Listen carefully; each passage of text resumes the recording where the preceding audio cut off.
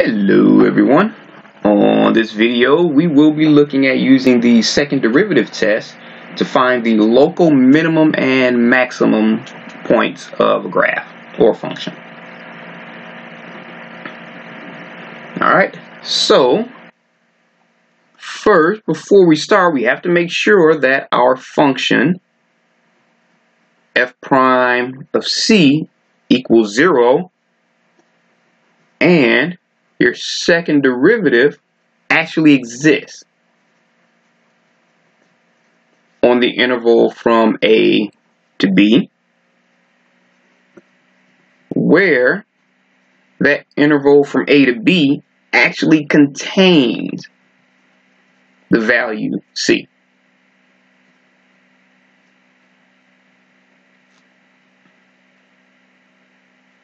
Okay. Number one, if your second derivative at point C is greater than 0 or positive, then your function at point C is a local minimum.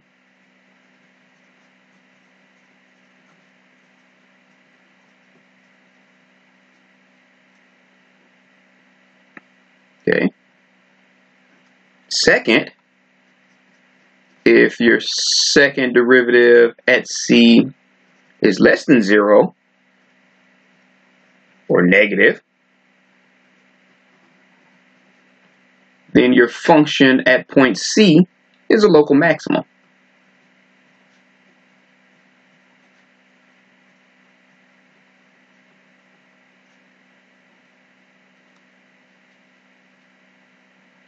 Okay, now third is where it gets a little bit tricky. If your second derivative at C is equal to 0, then you can't use this test. Then this test fails, and you must use the first derivative test.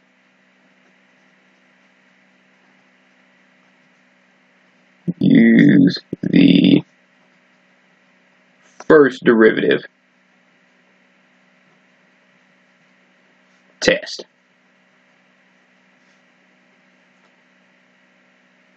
Alright, so just in case you forgot what the first derivative test is, here's a quick little recap. If your first derivative goes from negative to positive,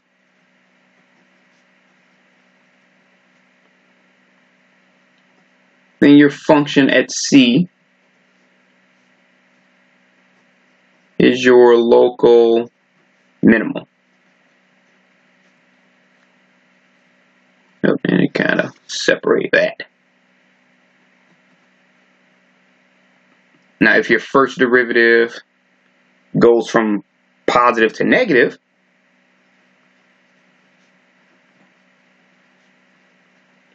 positive to negative, then your function at C is a local maximum.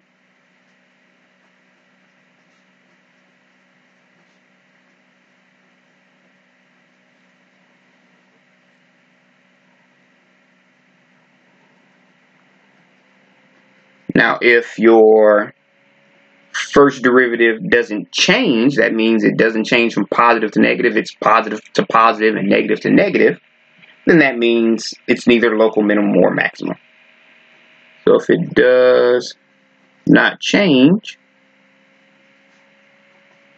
it is either or neither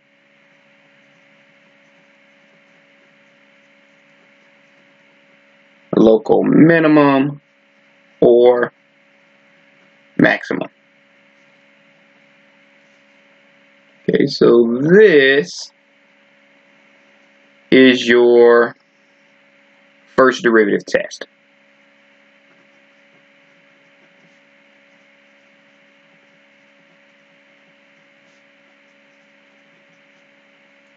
Okay, that's why the second derivative test is actually less work, so it's better for you to make sure that works.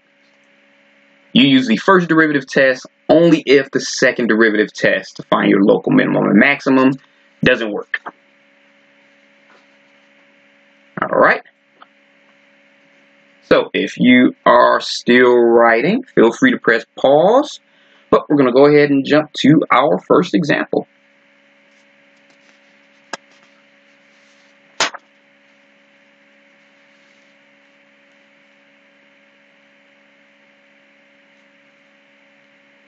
Alright, so let's say, for example, if you want to find the x-coordinate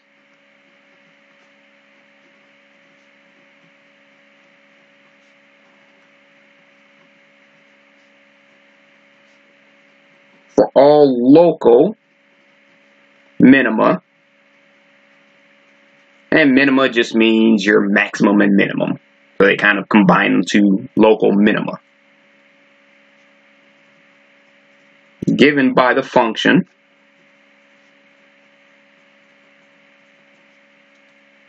f of x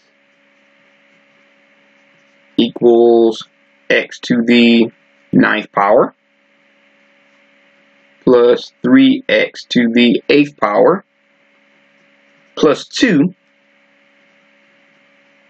using the second derivative test. Okay.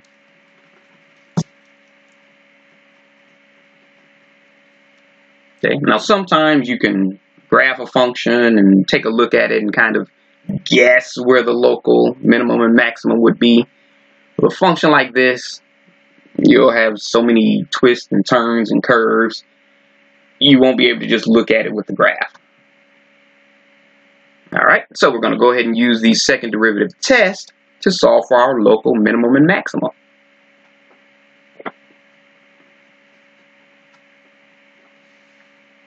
Okay, so we're going to break this down step by step. Your first step is you want to find your critical points. Find your critical points. And by critical points, we mean where your first derivative is equal to 0. Let me kind of clean that up a little. There we go.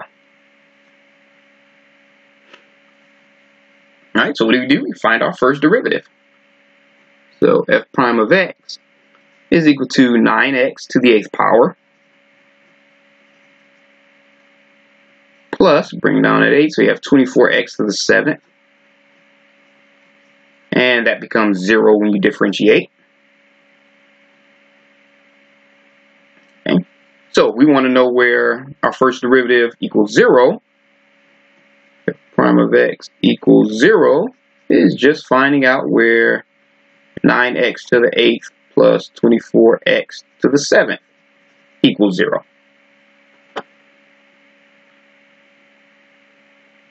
Alright, so for this one, we can actually factor this out. Okay, so we can factor 3x to the 7th power. So 3x to the 7th power times 3x plus 8 equals 0. Again, if you distribute, you get 9x to the 8th plus 24x to the 7th. Okay, so if we go ahead and set both of those to 0, 3x to the 7th equals 0, or 3x plus 8 equals 0.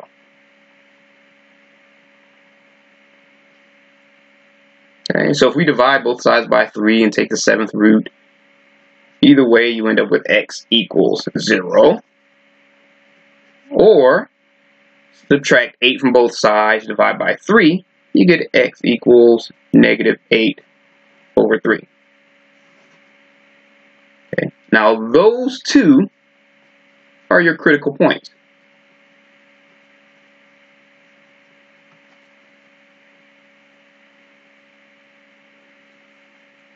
Alright, now what do we do with those? We plug them into your second derivative to find out if they're the local minimum or maximum. Okay. Plug into your second derivative to find out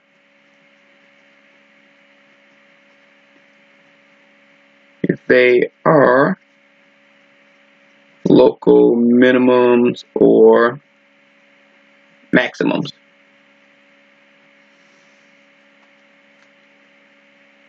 Okay. Now to do that, we have to find our second derivative. Okay, so this is actually our second step. Okay, so we find our second derivative. So this is our first derivative. We bring down the 8, so we end up with 72x to the 7th. 72x to the 7th. Plus, if we bring down the 7 here, we have 168x to the 6th power. And actually for this one, we can factor it. So you factor if possible. And we can factor out a 24x to the 6th power times 3x plus 7.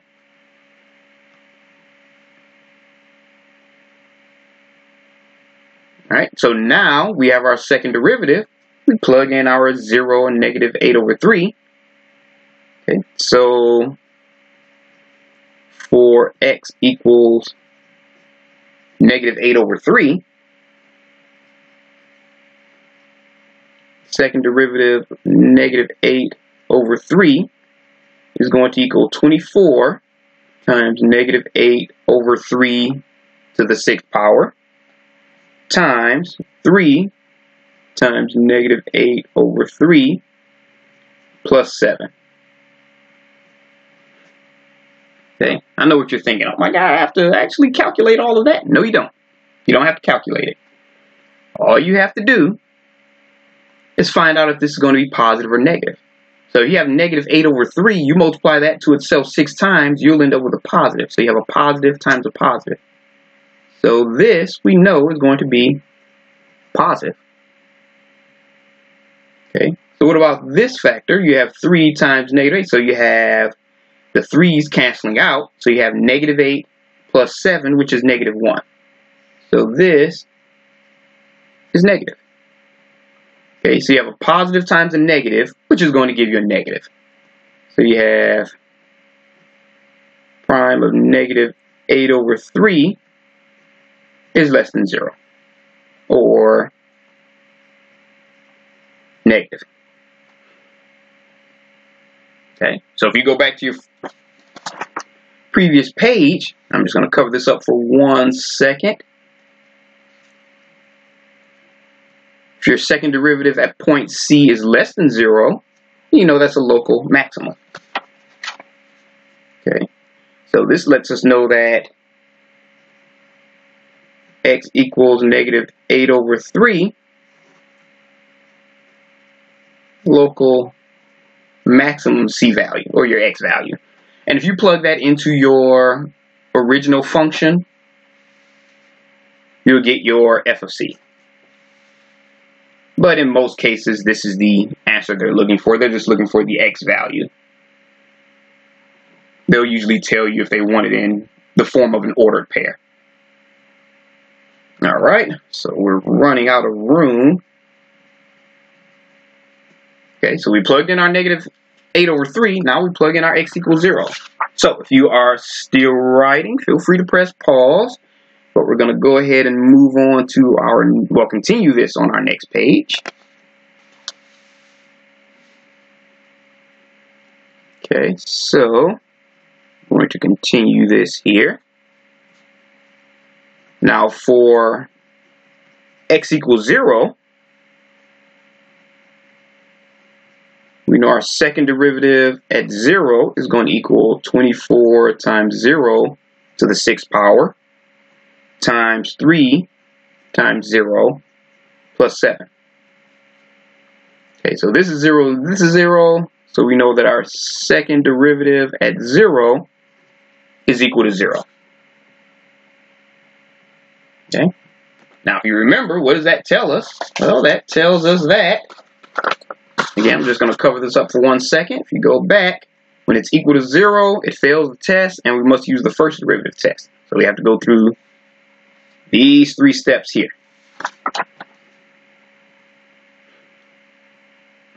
Okay, so fails the second derivative test and use the first derivative test. Okay, so when it fails the second, we have to use the first. Alright, so to use the first derivative test, we have to find our first derivative. F prime of x is equal to 3x to the, well, if you remember on the previous page, we've already figured that out. 3x to the 7th plus 3x plus 8. Well, times 3x plus 8, so we went ahead and factored 3x to the 7th with 3x times 3x plus 8. Okay, now we draw our number line. We're at x equals 0. Okay, so that's our critical point. So what we do is we pick a test value on the left, test value on the right, and we see whether or not it's going, you know, positive to negative or negative to positive.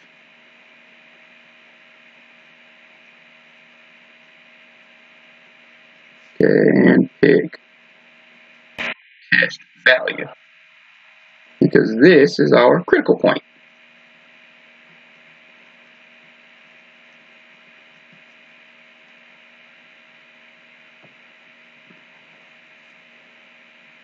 Alright, so I'm just going to pick x equals -1 just because it's the easiest number I can pick. Okay, so pick x equals -1, and again, it's completely random. If you want to pick x equals -1 billion, you can. If you want to pick x equals -28, you can. I just picked that one because it's the left of it and it's the easiest. Okay, so that means our first derivative, f prime at -1, is going to equal 3 times -1 to the 7th power times 3 times -1 plus 8. All right, and again, I factored it for a reason, because we know -1 to the 7th power is going to, negative number to the 7th power is always going to be negative. Okay, so you have negative times a positive, that makes this one a negative. So if we go to this factor, you have 3 times -1, so you have -3, though we know this is going to be positive. We don't even have to find out what it is, we just know it's going to be positive. So a negative times a positive is negative. So we know that f prime at -1 is going to be negative. Okay, so what if we pick one on the other side? Let's say we pick x equals 1. Which again is completely random. You can pick any number to the right that you want. Okay, so f prime of +1, that's going to equal 3 times 1 to the 7th power times 3 times 1 plus 8. Okay, so we know 2 positive numbers multiplied is going to be positive. And we know this is going to give us a positive answer. Positive times a positive is a positive. So we know that f prime at 1 is going to be positive. Okay, so it goes from negative to positive on both sides of that critical point. So you go from negative to positive, we know that it's a local minimum at x equals 0. So move that up. So f prime of x goes from negative to positive at x equals 0 So x equals 0 is your local minimum.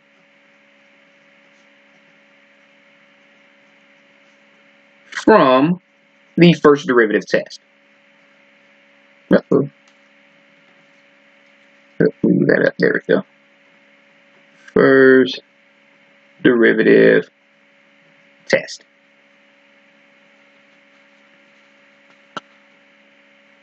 All right. So pretty straightforward. No real tricks to it. All right. So if you are still writing, feel free to press pause. But we're going to go ahead and move on to our next example.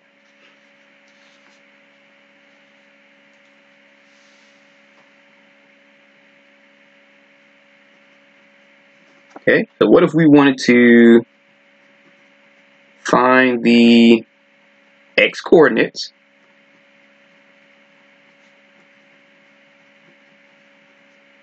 that is up a little of all local maxima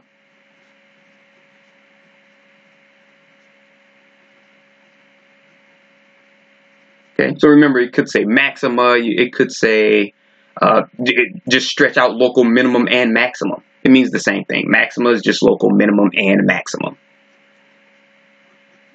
For the graph,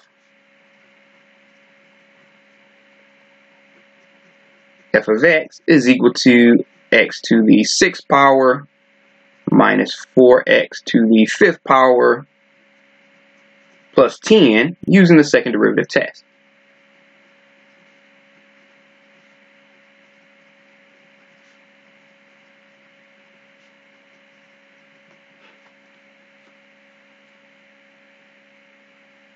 All right, so what I want you to do is I want you to press pause and try to work this one out using the very same steps from the previous example.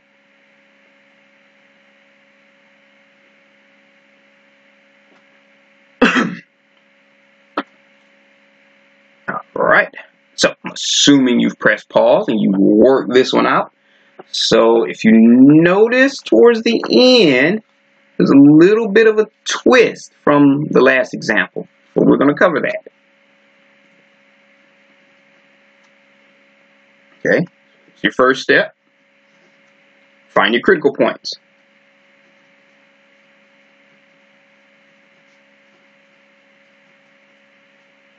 It's just a fancy way of saying find the points where your first derivative is equal to 0. Okay, so first thing we do is find our first derivative. Bring down our 6. So f prime of x equals 6x to the 5th power. Bring down our 5, so we have minus 20x to the 4th power. And that 10 becomes 0 once you start differentiating. And if you can, it helps to factor. If you can't factor, you're okay, but if you can, it helps to factor. So you have 2x to the 4th power times 3x minus 10. Okay, when you factor, it just makes it go a little bit easier. Okay, so to find out where first derivative is equal to 0, we just find out what 2x to the 4th times 3x minus 10 equals 0. Okay, so if we set both of those to 0, we know that 2x to the 4th equals 0, or 3x minus 10 equals 0. Okay, so that lets us know that x can equal 0, or x can equal 10 over 3 once you add 10 and divide by 3. Okay, so these are your critical points.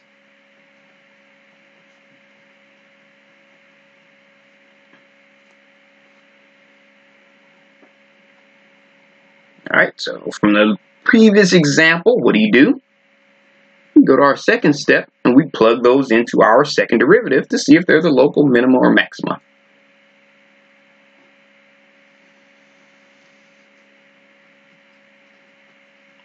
Plug in into your second derivative. We'll plug critical points. I might want to actually say that whole thing out. Don't like to skip steps. Plug critical points into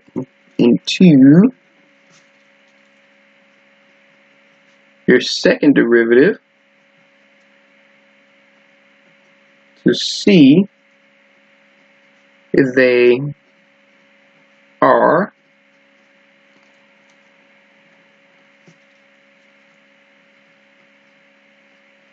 local minimum or maximum.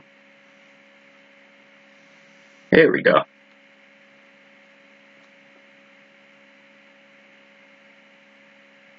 Alright, so now we just have to find our second derivative. Okay, so if we find our second derivative here, bring down our 5, so we have 30x to the 4th power minus 80x to the 3rd. And again, factor if you can, it just makes it go by a little bit easier. So we can actually factor this one. You can factor out 10x to the 3rd power times 3x minus 8.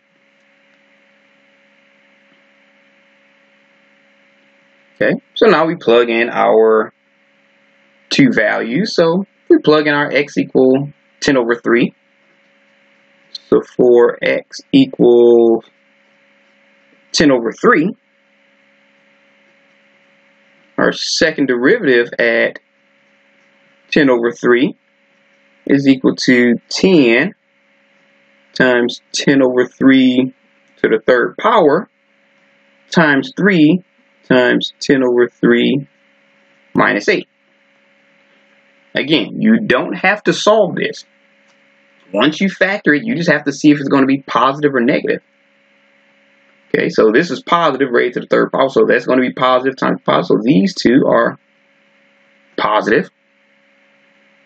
And you have the 3's canceling out, so 10 minus 8 is 2. So we know this is also positive.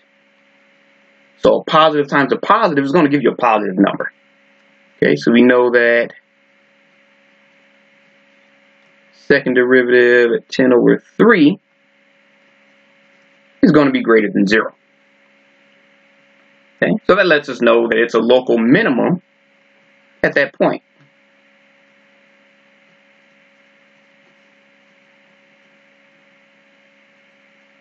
Local minimum at x equals 10 over 3. Okay, so now we just have to do the same thing for x equals 0. And we have a little bit of room left here, so we can go ahead and finish this up on this page. So for x equals 0, f double prime at 0, and let me kind of separate that a little bit, equals 10 times 0 to the 3rd power times 3 times 0 minus 8. So this is just 0 times whatever that is. It doesn't matter, so it's still going to be 0. So your second derivative at 0 is just going to equal 0. So what does that tell us? It fails the second derivative test. So fails the second derivative test. So we're going to use the first derivative test. Use first derivative test. Alright, so we have officially ran out of room on this page. So if you are still writing, feel free to press pause. But we're going to go ahead and finish this up on the next page.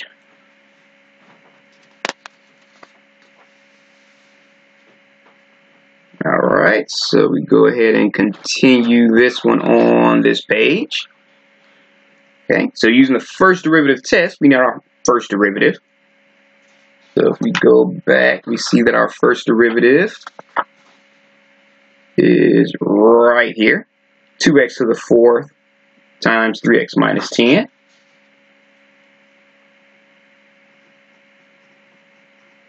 Equals 2x to the 4th times 3x minus 10. Okay, and we know x equals 0 is our critical point. Okay, remember that's our critical point. Okay. So we pick a test value on either side. Pick a test value and pick a test value. Okay, so on the left, again, just to keep it easy, I'll pick x equals -1. Okay, so x equals -1, and again, that's completely random.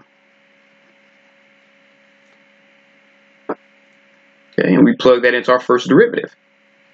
So f prime at -1 is equal to 2 times -1 to the 4th power times 3 times -1 minus 10. Okay, what does that tell us? Well, we know here -1 multiplied to itself 4 times is positive. So this factor is going to be positive. But this gives you -3 minus 10, which is going to be a negative number. So positive times negative is negative. So we know that the first derivative at -1 is less than 0. Or negative. Okay. Now for the right test value, again, just to keep it simple, we'll pick x equals 1. Pick x equals 1, and again, that's completely random. There's no rule saying I had to pick x equals 1. Okay, so the first derivative at 1 is equal to 2 times 1 to the 4th times 3 times 1 minus 10.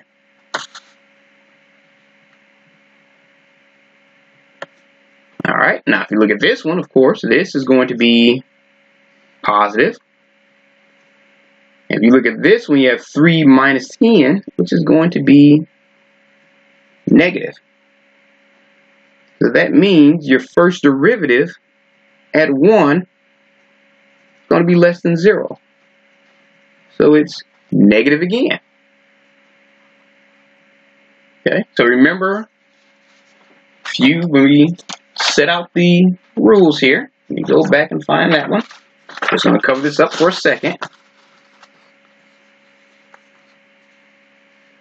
Remember, using the first derivative test, if f prime of x does not change in either direction, well, if it does not change on either side of the critical point, excuse me, I had a little brain freeze there, it is neither local minimum nor maximum. Alright, so we see here, it went from negative to negative. It didn't go from negative to positive or positive to negative. It's negative to negative. So since f prime of x is negative on both sides, or decreasing on both sides of x equals 0, there is no local extrema. Okay, you can say extrema, minima, minimum. Extrema and minima is pretty much the same thing.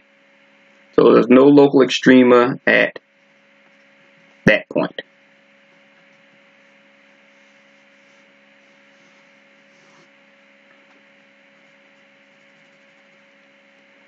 Alright, so it is possible to have a critical point and have there not be a local minimum or maximum at that point. Okay? So, hopefully this made sense, and I will see you on the next video.